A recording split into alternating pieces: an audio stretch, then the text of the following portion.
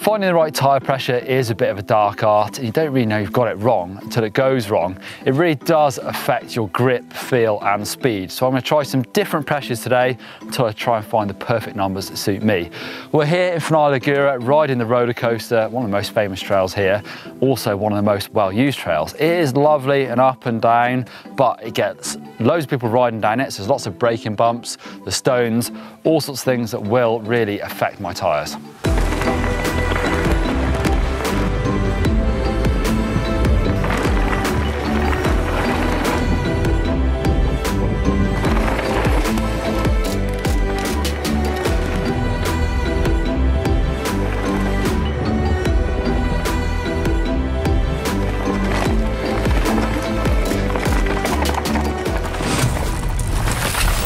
Now let's start by saying this video is going to be very specific to me.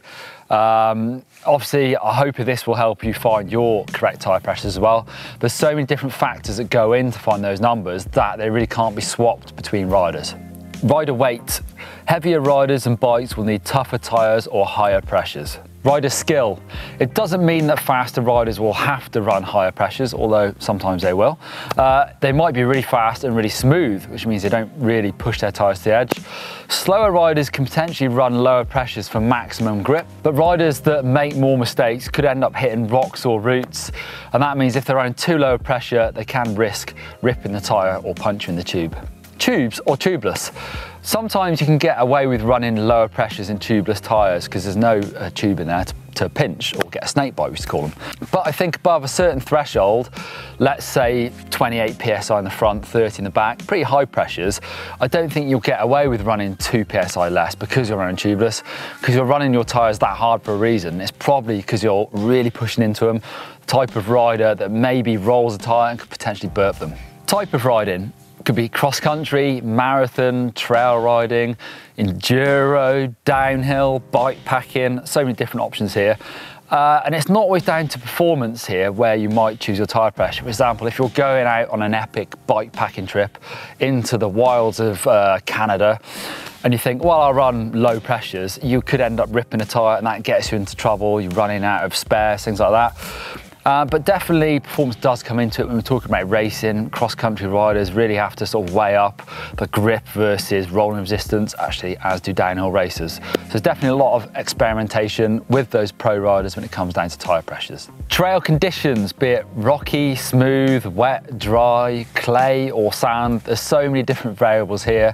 You can find the perfect pressure for one trail and then it gets dark, you know, and there's moisture on the track, or it rains, or you go and ride a different trail, that sometimes you have to find the happy medium that works in the area that you ride. Type of tyre.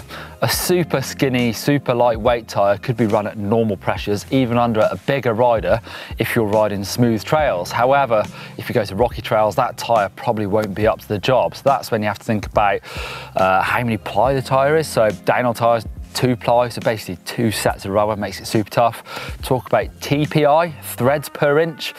I've done a video where I visited the Continental tyre factory where I'll tell you a lot more about that. But basically, I find the easiest way of sort of working out how tough a tyre is by looking at the weight of it. If you're looking at a tyre that weighs 1,300 grams, that's a big, robust downhill tyre.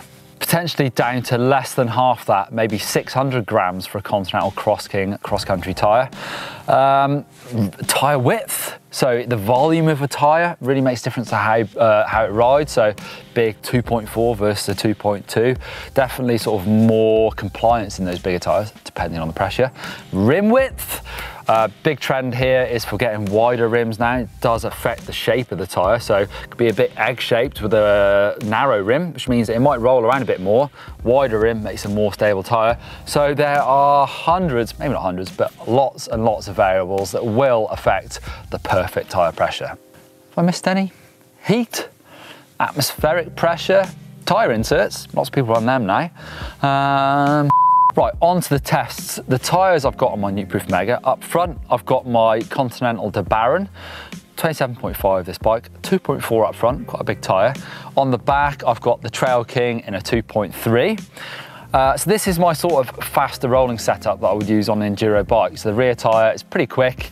I don't mind pedaling that around. However, If I'd have known I was doing this test on this track in these conditions, I'd probably put a DeBarron on the back as well, because they do offer just a bit more sort of chunk to them. I'm less likely to puncture it, I think, just with more rubber, a bit of a heavier tyre, a bit more protected. And I'm going to start with my normal tyre pressures. So 28 on the rear, 26 up front, which has come down a couple of PSI from when I used to race, just because now I'm not quite as fast as I used to be. I'm not pushing my tyres quite as hard, and I'm probably less likely to smash into rocks.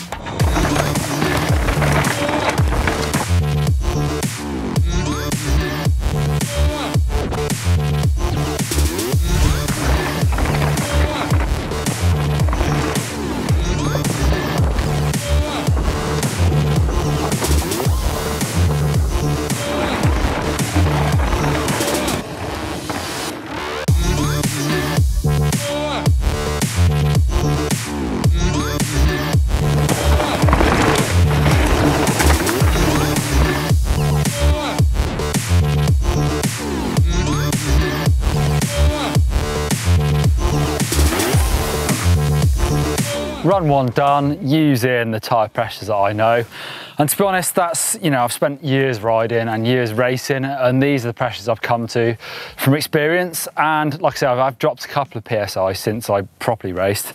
Now I'm running 28, 26.1. Because I can get into those details, I'm actually running these Quark tyre whizzes, so super clever little things to help out this video. They send my tyre pressures digitally to my phone. I can even set the sort of parameter of where I want it, plus or minus 2 PSI, and it flashes green to tell me I'm in that zone.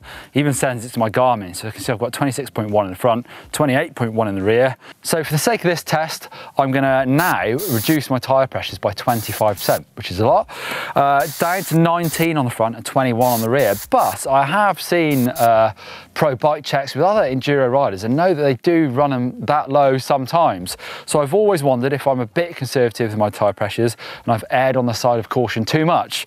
Because normally I feel like I'd rather run too hard, just sacrifice a little bit of grip for having them be reliable and know that I can make a mistake and slam it into a rock and hopefully get away with it. But it's time to see if I can find some more grip and get more feel with lower tyre pressures.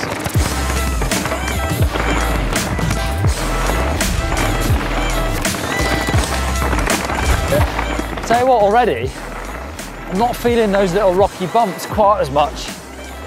Definitely getting some sort of dampening from the tyres. Feels a bit smoother.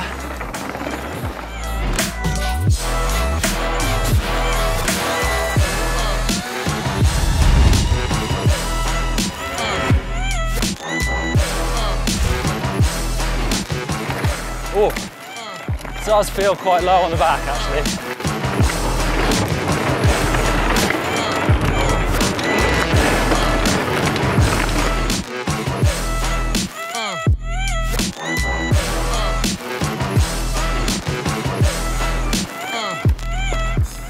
Oh, big compressions in those corners where they're berms, they're bowled out as well. So that is where you really put a lot of pressure on the tyres because you're squashing them in and sort of pulling them around. I can feel them sort of rolling a little bit. Not enough to burp, but a bit of movement down there.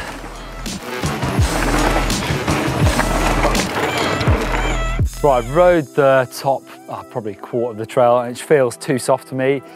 Like any small mistake feels like I am gonna just rip my back tyre especially. So although it feels good, feels less rough on the trail, I just feel like it's too risky for me, it's not worth it. So I'd rather run more pressure in the back and just, yeah, lose a bit of grip. I think it's gonna be hardly anything on this trail in these conditions. It'll be like nothing grip wise. So for the sake of security and not getting stranded on this hillside, got the pump and I'll put some more pressure in.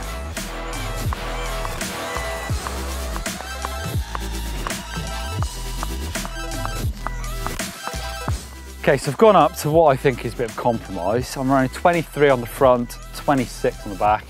See how that feels. And it doesn't feel like I've lost any grip for it, but whoa, who knows? Whoa. Oi. Stuff like that, where I can gap a bit And I've only been this trail a couple of times, so I don't really know what's on the backside.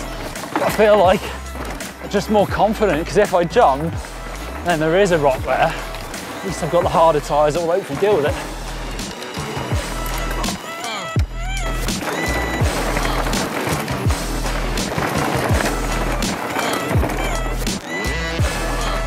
This is it.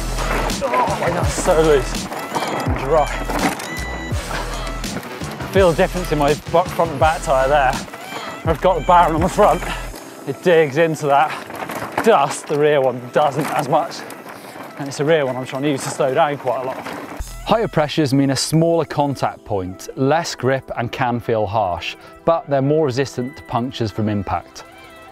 Lower pressures mean a larger contact point, more grip, more compliance, but more tyre squirm and more likely to get impact punctures. So I think the conclusion for me is I'm going to lower them a little bit and go down to a 27 and a 25, so 1 psi lower than I normally am. Maybe it's a bit of age, I don't need them quite as hard as I used to, but that feels about right for me. And I'd rather lose a little bit of grip and have a reliable tyre that hopefully will get to the track in bottom of the track in one piece.